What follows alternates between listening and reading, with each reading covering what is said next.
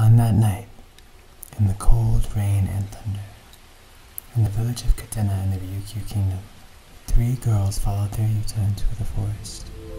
The Yuta told them they were going to be saviors of the village, that they were going to be offered to the gods in order to stop the raging storm.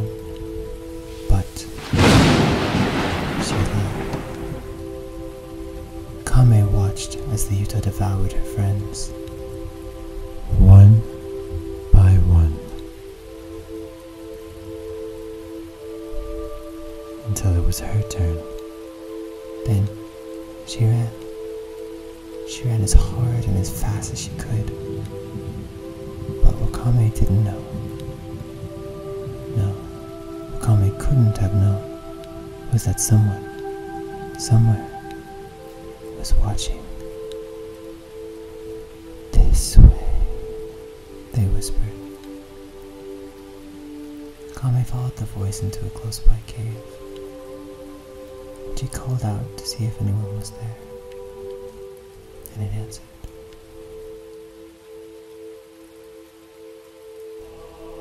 "I say, Kame-san."